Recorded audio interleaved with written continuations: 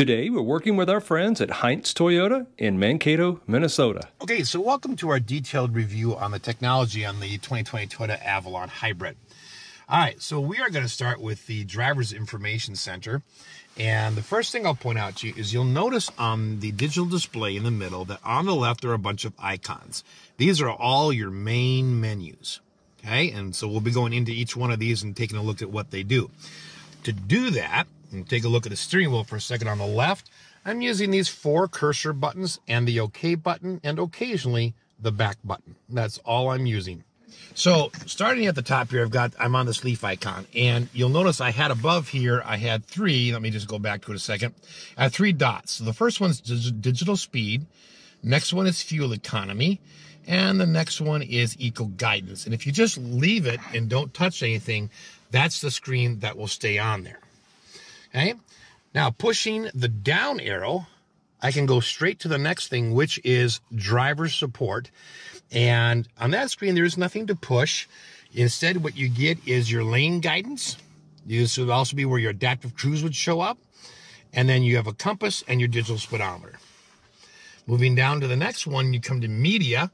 And here you can, if you click the OK button, you can get to your sources. So we have FM, we have AM. I love how it kind of rolls forward and really makes the part you're on bold. So this is where you select your sources. So let's just say you're on your source, you press OK.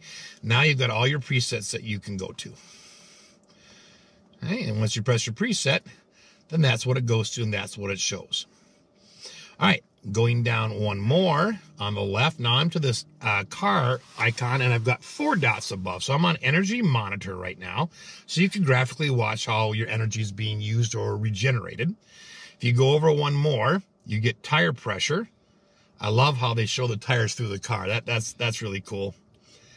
And then you've got all your sort of your safety system status. So we've got pre-collision system, parking assist, blind spot monitor, rear cross traffic alert. All right, so if I go one more over, then I get my tach, which is really cool because the car doesn't come with a physical tach. Okay, so I like that. Now, if I use a down arrow again, now I get to like system settings. Okay, and here's a lot of your safety systems. So here's your lane departure warning. Here's your pre-collision system on or off, your blind spot monitoring on or off, and then your rear cross traffic alert on or off, and then of course your rear parking sensors on or off. Now you notice there's a little arrow that points to the right still, so I can go one more to the right. Okay, now I've got the parking sensors that I was already on, but here's your HUD. Okay, so if I press and hold on that, I can turn the HUD off. I can turn it back on again. Okay, now, if I press and hold the OK button, so not just press, but press and hold, now I can adjust the HUD brightness and position. If I click the OK button, I can increase the brightness.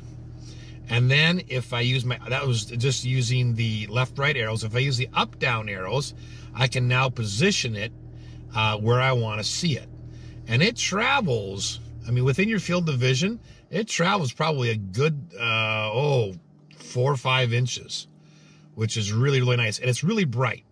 Let's see. Let's go to the back button here for a minute. Okay, I can go down to HUD driving support. And if I click on that, I can decide what's showing in my HUD display. So I can have tachometer settings. Okay, I can have a hybrid system. I can have it blank and not show any of that stuff. I happen to like the tachometer setting in there. So I'm gonna leave that. You can have navigation that comes on. You can have driving assist features like your lane centering, dynamic cruise control, your compass can all be on. And you can turn those things on, those 3 on or off. Actually, all 4 on or off. Okay, so a lot of selection there. Okay, and then of course, if the HUD display seems like a little off canter, if you go to rotation, you can now use the left and right arrows to straighten out the HUD display. So depending on how you sit in a seat, it looks straight. And I always have to straighten it a little bit for myself. All right, so we'll go back here. Okay, next to HUD display then, you have some other settings here. So we'll click and we'll hold. Okay, and now we have the tire pressure system here. We can set the pressure we want the tires at, so it knows what to, like when to warn us. And I can actually take a look at different wheels. Okay. You can also look at scheduled maintenance. Okay, I don't want to reset it, so I'm just going to hit no. Okay, and then there's one more, and right here is where you can change some of the things that show up on your dashboard in this digital area. If I click and hold, now I can change the language, the units. I can determine whether the electronic vehicle portion is functioning, on or off, digital speed, on or off, gadget content, distance traveled type. I can actually turn off this whole multi-information display. I can adjust what shows up on the pop-up display. Okay, that's things like navigation turns, telephone, brightness, that kind of stuff. That will just pop up on your display when it's needed. Okay. So there's a couple more down here. Default settings. So if you run into an issue, you need to reset things, you can do that. Now you do notice that at all times I've got an outside temperature display, I've got a gear indicator, and then my odometer. Okay, let's go backwards. And we have got one more down here. And if I go down, you get to messages. And this is where you'll get things like time to change oil, that kind of information will show up there. Or if there's an error. Now, taking a look over at where the TAC usually is, there are a couple of interesting things. Let's move over to the infotainment screen. Now again, this is a 14 speaker, 1200 watt sound system. Okay, it's a 9-inch screen. It uses the Entune 3.0 software. And so we've got lots of physical buttons, and let's just start up here. Okay, basically we're on home screen already, and you see I've got a split screen. So I've got navigation showing up here, I've got media up here, and there would be a phone showing up here. So it's really nice you have those three things all showing up at the same time. If you want to see the main menu, you can press that, and then you get all these icons that you can click on. All right, I'll come back to those in a little bit. Audio button. If I press that, it gives me a shortcut right to whatever's playing. Okay, and I can also then click on this sound button right here, and then I can, adjust things like the treble and the bass and the balance and that kind of stuff. All right, if I go down to the next button, this is my navigation, so I get a full screen map. If I go back, I'm going to go back to audio for a second so that when I go up to this button up here, which is Seek, if I go up here, you'll notice that these, not the presets, but these start to change. So now it's just like scrolling through our radio stations. Okay, and I can go backwards or forwards. Okay, if you want a shortcut to your phone, it's right here. Of course, there's no phone connected. And then over here, if I go back to this, I can look at apps that are on the system here. And it probably won't come up because it has to update. But if there were any apps that were available, that would show up right in there. Okay, well, let's go back to menu for a minute. And right here is your navigation button. So if you want to enter an address or something, you can do that here. You can also do that through voice command. Okay, I'm going to go back to menu for a minute. Here's another button for audio. Okay, which so these kind of redundant from this one. Okay, phone. Apps is going to be the same one that we pushed over here, so it's not going to show up anything right now. Projection. So if you connect like your Apple CarPlay, your iPhone to this, then that stuff will pop up. So you have Apple CarPlay. Sorry, Android Auto users. There's not one for you, but you can use Bluetooth and you can still stream everything right through that. Okay, information icon. So if you press on this, you can look at economy, which is a cool graphic, trip information history. We can go to traffic incidents that are around us. Okay, through all these selections we can choose. Weather. Okay, it's nice, always nice to have the weather either where you are or where you're going to. Okay, and so we'll go back here to menu.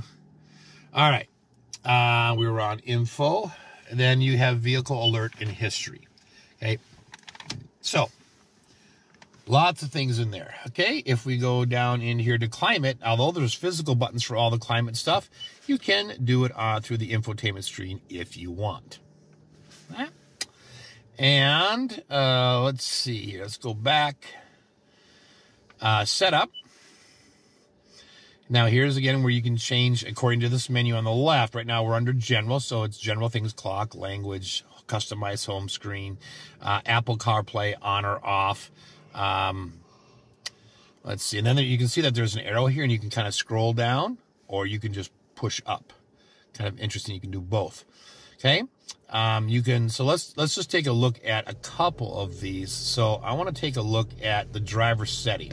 So if I click on driver setting, okay, it's going to allow us to set up some preferences, audio presets, button colors, language, to a certain Bluetooth paired phone.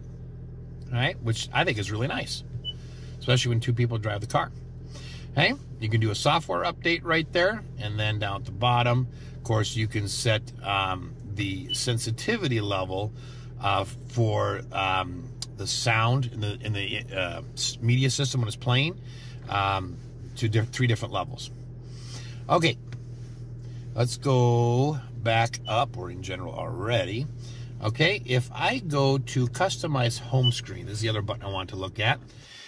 First of all, you remember before we had navigation here, we had media here and phone here. If I click the change layout button, I actually get 4 different options as to how I want it. This is the way I had it. You can reverse the big picture to the left. You can have just 2, or you can have 4.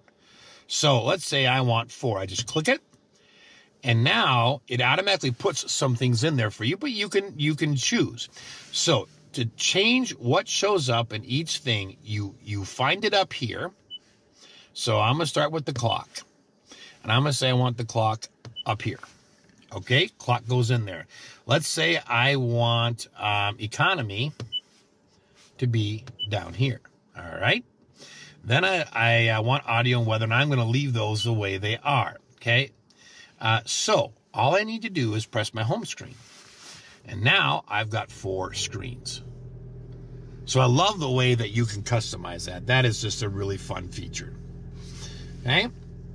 Now, if I press the menu button again, and I go to display, now I can actually turn the whole screen off if I don't, like I'm at night, whatever, I don't want to see the brightness of it. I can do that. I can adjust brightness and contrast in general. Okay, and it shows you. And there is a difference. Brightness.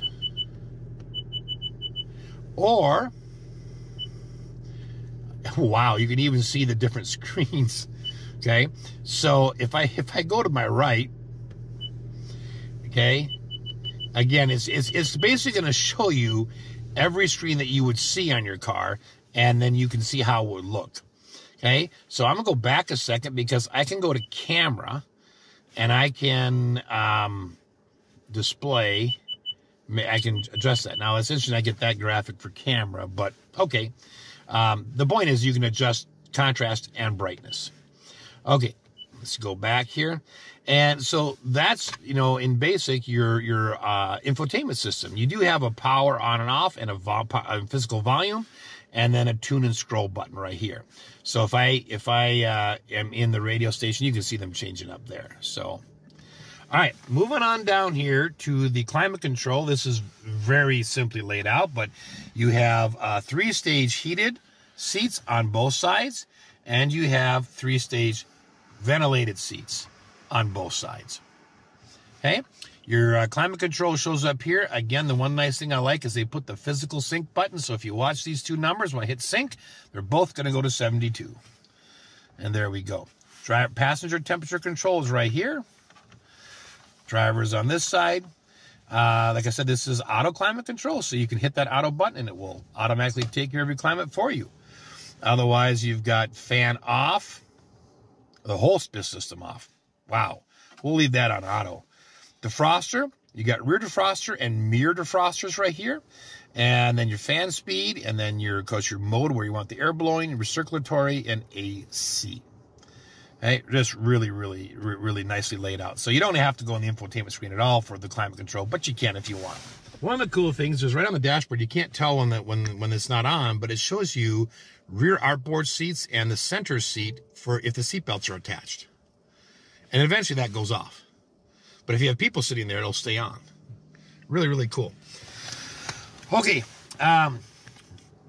moving on down here, you've got 3 mode buttons. So you've got Eco, and if I press that, I do get a little change on my dashboard.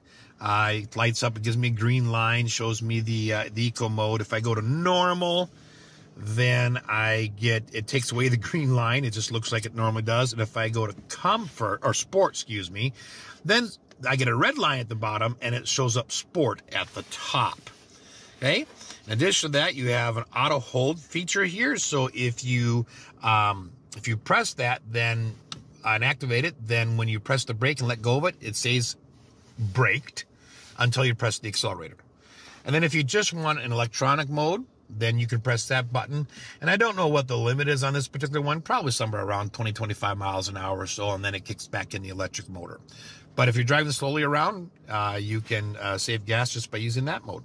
So, one of the really cool features on this car that will probably end up being my favorite is the camera. All right, so if I put it in reverse,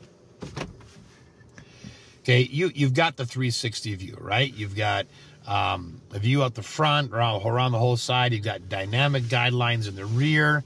You've got this top-down view. You've got this view here. I can change to just sort of a wide rear view. I can change it to a narrower view, okay? I can mute the warnings if I want. Really don't want to do that. I can change the types of guidelines that I have, right, depending on what I'm backing into, and it might make it easier for me. But there's, I showed you earlier on the other review, there's actually a camera button located down here by your trunk release and your fuel filler release. And now watch the screen when I touch it. I think this is absolutely phenomenal. It ghosts out the car and shows you what's there. It shows you the tires. It shows you all the way around. And then when it comes back to the front, it stops, goes up, and gives you the overhead view.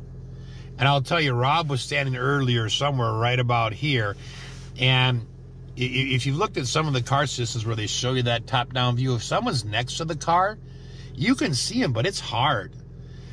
Not on this. I could clearly see his blue jeans. I mean, I couldn't see the top of his bald head, but I could see his blue jeans very clearly. And I love that. And if you're sitting here, and I'm just in park now, so I'm checking my system, my car before I leave. Okay? If I want to see that again, I can click there, and now it's going to spin the whole car around in this graphic. I mean, it's just, I love it. Okay? If at any time you say, like, well, wait a minute, I think I saw something there, you can hit play again, and then you can stop it. Was that really what I saw? Hit play again, and it keeps going. I've not seen that. That's the first time I have seen that, where they ghost out the car and they give you that image. It's just amazing. Okay? Now, if I click on that little icon on top, I can change the color of my car. So if my Avalon happens to be red or light blue or silver or white or that color, or a really like fluorescent blue, I can click that, hit back, and now I've got a blue car. Talk about the ability to customize some fun little things. But this feature, seriously a great safety feature. If you ever park around daycare or whatever, oh my gosh. I'd hit that button every day just to check my car before I moved it. Awesome. Love it. Thanks for watching.